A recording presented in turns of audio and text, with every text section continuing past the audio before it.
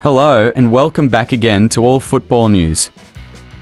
Hojlund has made his feelings clear on leaving Man United amid Real Madrid interest. Real Madrid are reportedly monitoring Rasmus Hojlund, but the striker has already declared that he and Manchester United are the perfect match.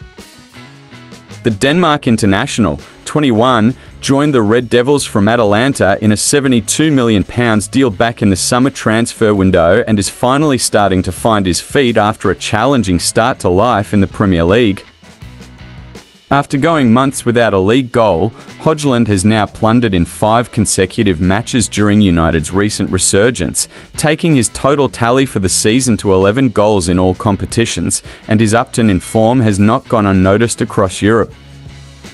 According to reports in Spain, Real Madrid are monitoring Hojlund, with the club's chief scout, Juni Calafat, tasked with keeping tabs on United's number 11. However, it remains to be seen if the prospect of such a move would appeal to Hojlund, who has openly admitted in the past that he was a huge Manchester United fan growing up. He's only affirmed those feelings since joining the club, telling Danish television back in August, "It's about dreaming big and daring to dream big, otherwise you will not reach your goals. It's rare you get everything in one package. But I'd say everything has just come together with me and Manchester United. It's a perfect match." He added, "Right now, the club is going through a process, and I would very much like to be a part of it. This is also why I have chosen to come here now, because I feel I can grow with the club, and hopefully we can win a lot of trophies together." Erik lavished praise on the striker earlier this month for his perseverance following his challenging start to life at Old Trafford. He said, "He is a great character, always keeps going. He always wants to improve. And you see now the team is better and the team is more stable. Now we serve the front line better and that he starts scoring."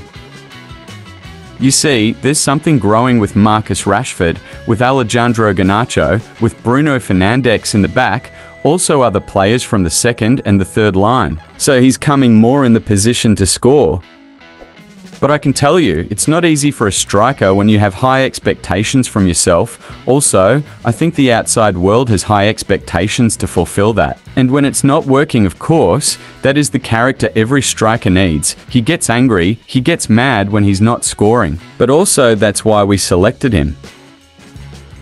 That's all for now, guys. Thanks for watching.